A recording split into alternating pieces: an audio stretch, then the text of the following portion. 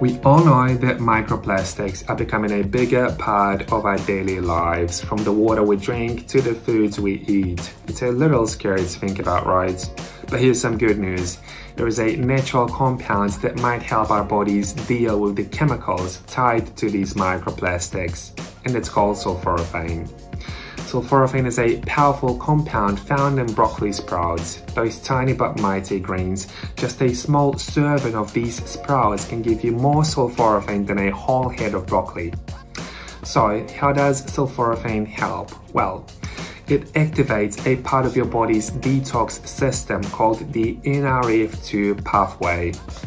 This pathway ramps up the production of enzymes that help your body break down and eliminate toxins.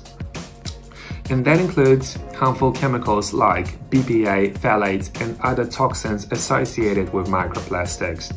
Research has shown sulforaphane can help the body neutralize and remove toxins, with some studies finding that it can boost the excretion of harmful substances by up to 60%.